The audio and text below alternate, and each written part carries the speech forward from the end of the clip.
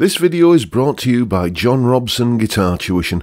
If you enjoy the content, please consider supporting the channel by enrolling on a course, purchasing some guitar lessons or a t-shirt, or you can join my Patreon. Now, on with the show. Hello chaps, welcome once again to John Robson Guitar Tuition. As always, I do hope you're well. Now on a Wednesday, lately I've been putting up videos that have been a beginner's guide to this, that or the other. I've done like string bending and power chords and a few other things. And on the live stream last Friday, someone suggested I do a beginner's guide to home recording. So that's what we're doing today, okay? This is by no means a comprehensive, everything you need to know kind of video. This is just kind of getting you started. What we're going to cover today is how to connect everything up, what equipment you need, basically what software to use and how to configure it, and installing a plugin or two and basically how to use it and so on.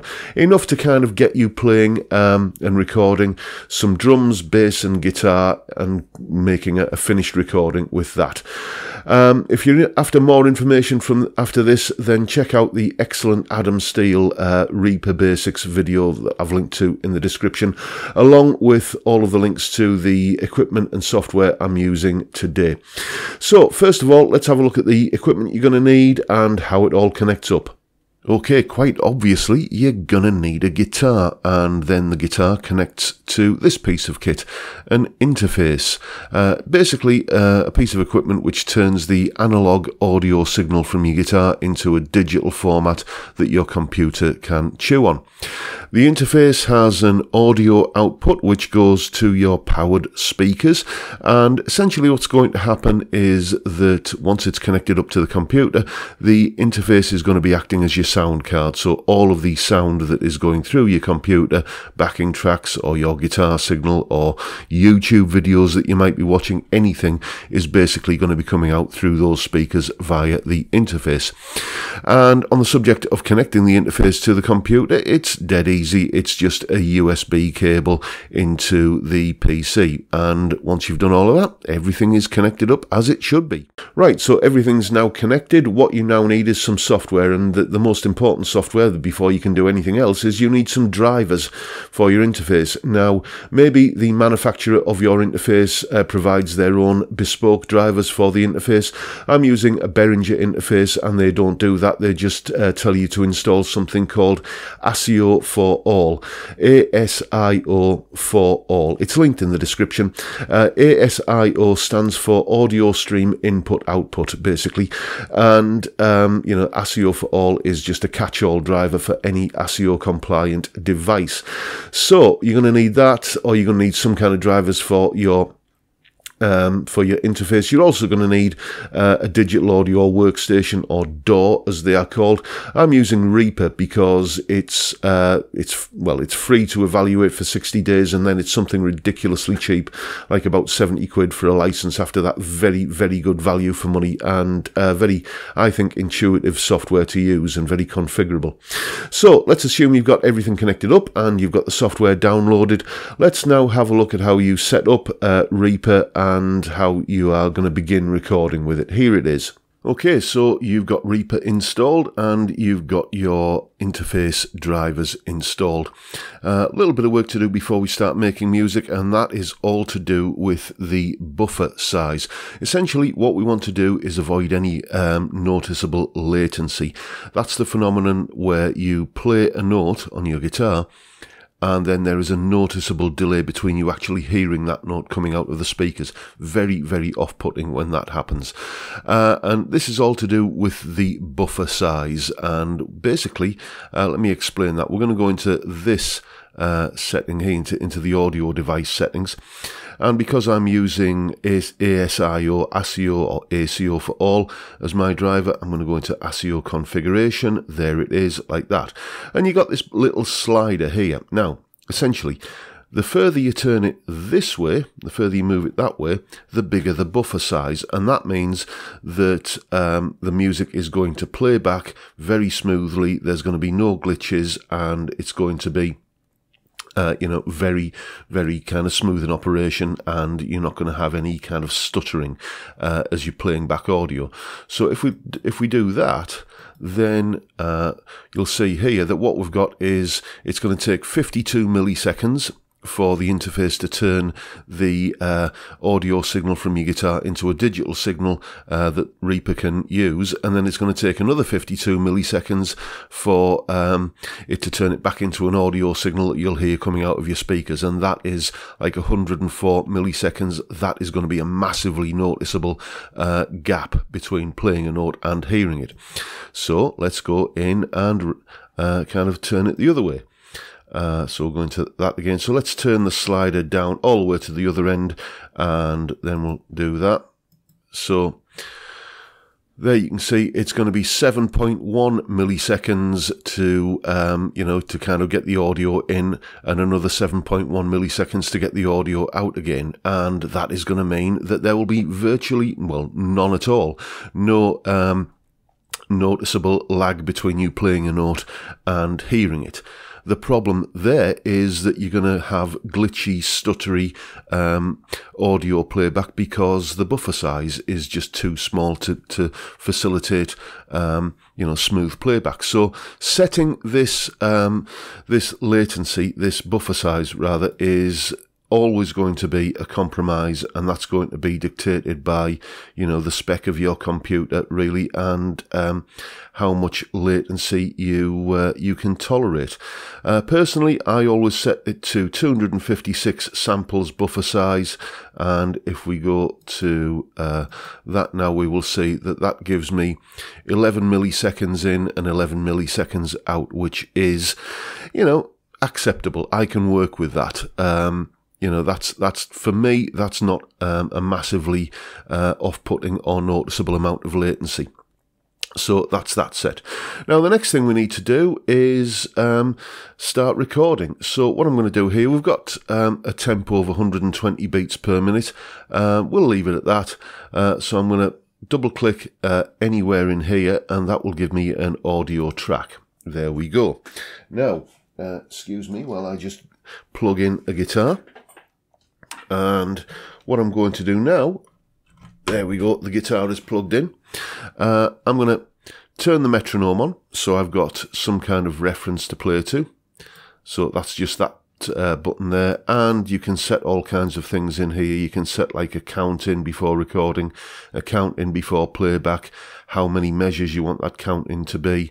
Yeah, let's put a count in before recording, and let's have just a single bar, a single measure of count in, and then that is set there.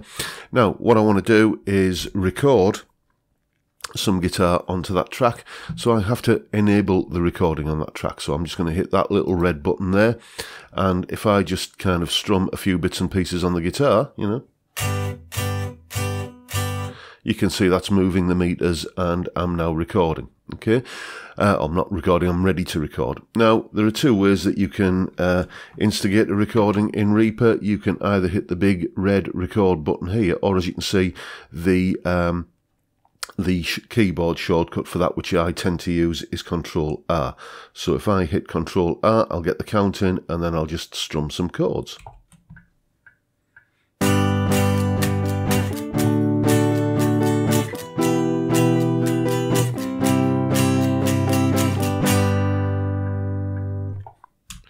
Apologies for that, I should have tuned my guitar first, but you get the idea. Okay, so that is just literally the guitar going straight into Reaper without any sort of coloration on the sound.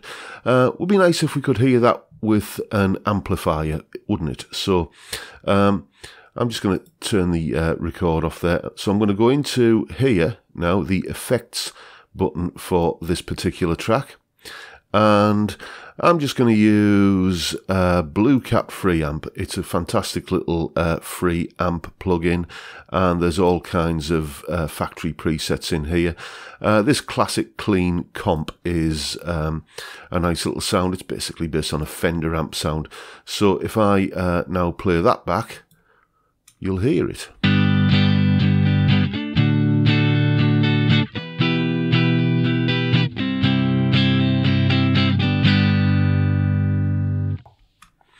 And that's what the that amp sounds like there. So you know, you can record guitar, and then you can via this effects menu here, you can just add as many effects as you want. You know, you can download plugins to you know, kind of put chorus and reverb. Although there's choruses and reverbs built into Reaper that come with them, but you know, there's plenty of other ones out there that you can try and use. And you know, if you're going to use something like Guitar Rig or any of the other paid for packages that, you know, that have effects built in, and you know, you're good to go basically.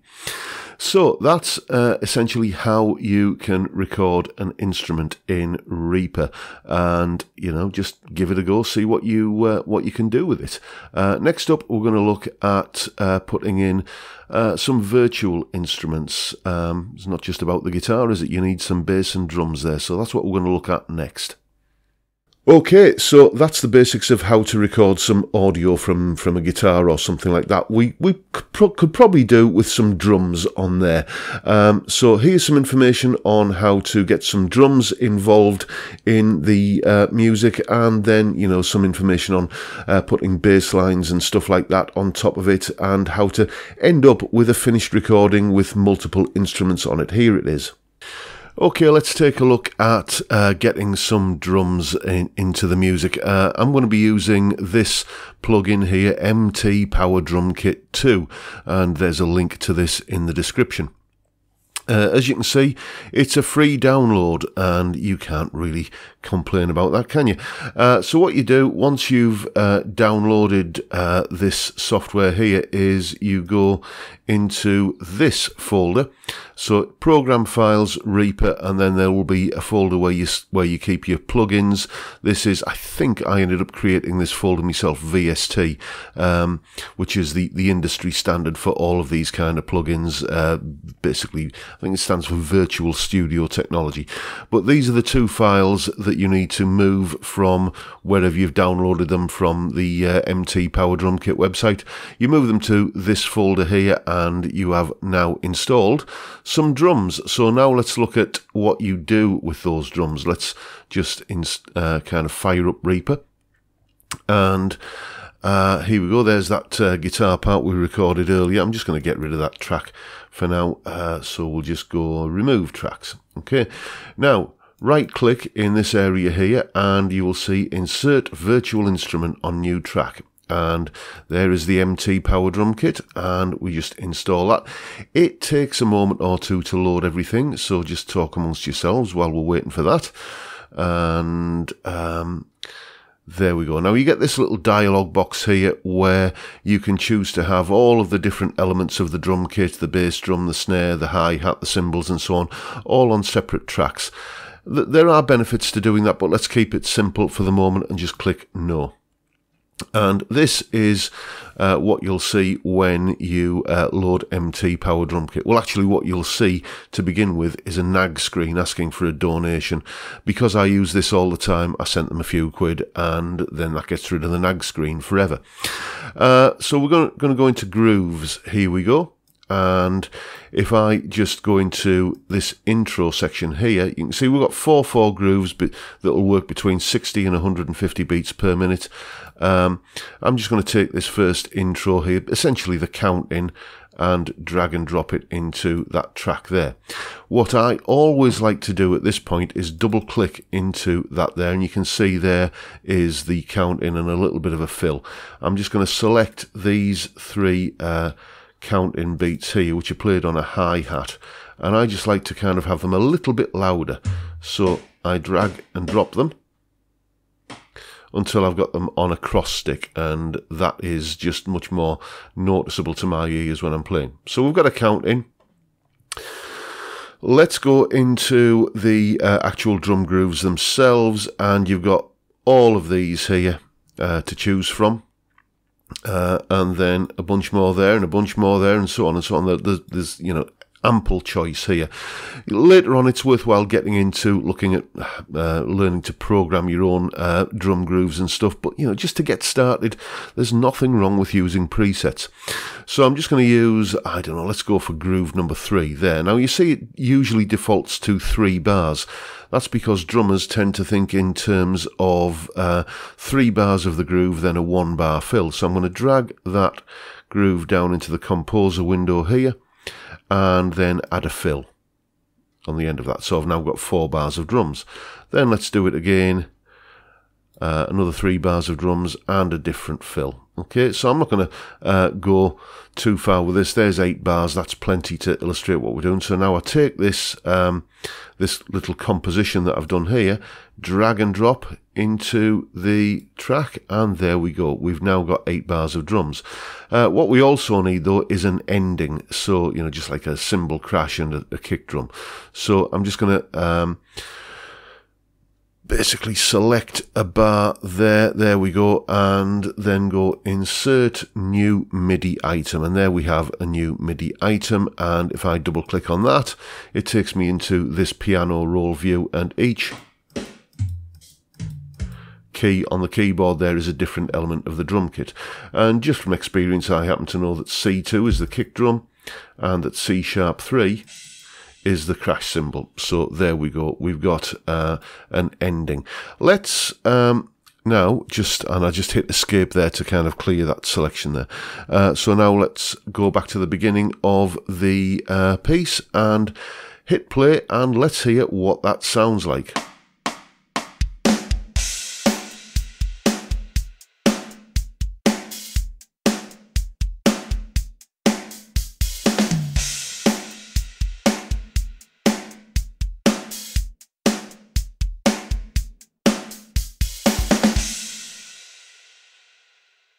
And there you have it. That is the 8 bars of drums with a 1 bar counting that we've done as easily as that. How easy was that? And of course then you can play some bass and some guitar on top of that. Now, on the topic of bass, I was going to show you how to program some MIDI bass, but to be honest, there is no real reason to have a MIDI bass line when you can buy a bass guitar this cheaply. It's not going to be the best bass guitar in the world, but for 88 quid, and you're going to be learning a new instrument. I've done a video on how to play simple bass lines. If you're a guitarist and you're kind of looking at going to the dark side, as it were, and learning to play some bass, then just grab something like this and watch my video on playing bass lines, and you can then put a bass line in. Tell you what, let me just go and grab a bass, and I'm going to do that now. I'll be back in a sec. And by the magic of the edit, I'm back now with my bass in hand. So I'm just going to turn the record arm off on that track there, and in the same way as we did earlier, I'm just going to double click into here, and that's going to give me a track that I can record the bass onto.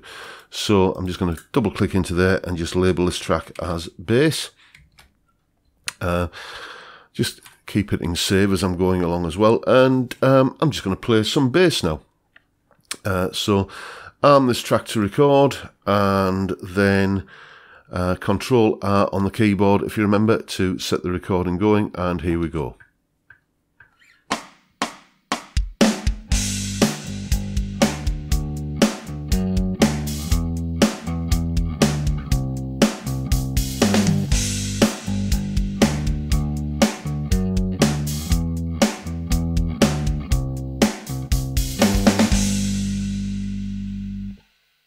Now, when you want to mix that, just go into this menu here, and what we want to do is basically hit right, so all of the fader positions are basically going to be remembered. And then if we go into the view menu and go to the master track, or sorry, the mixer rather, there it is there, and you can see some of the levels are peaking a bit there, so I'm just going to clear those. So we've got bass and drums here. Let's unarm that from recording. So what I'm going to do is just kind of turn the drums and the bass down a little bit, because as you saw earlier, some of the meters were clipping into the red a little bit. And let's have a listen back to that.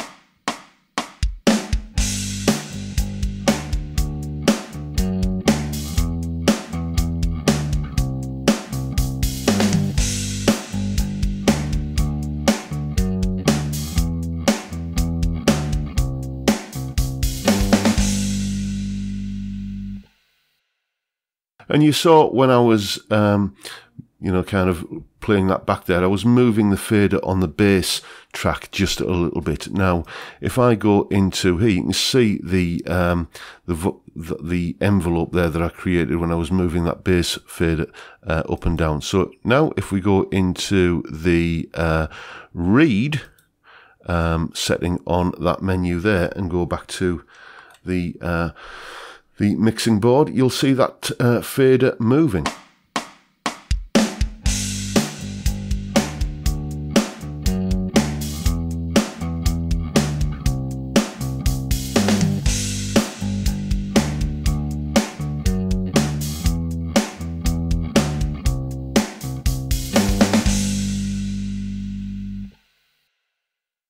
Now, that wasn't me moving that fader, that was Reaper moving that fader, because it was following the envelope that I'd created when I'd been in the, the right setting there. And doing that, you can create, you know, the mix that you want to hear. And then, you know, once it's all recorded and all of the levels and all the faders are where you want them to be, then just go to the file menu and go render, or again, there's a keyboard shortcut there. And we can call this test bass and drums. There we go. And then it outputs it as a WAV file, and once you've got it as a WAV file, you can turn it into an MP3. You can, you know, put it into any format that you want to do it with any number of converters, or just do it in Audacity or something like that. But crucially, you've got some drums, you've got some bass, and as I say, you can record some guitar onto it in exactly the same manner.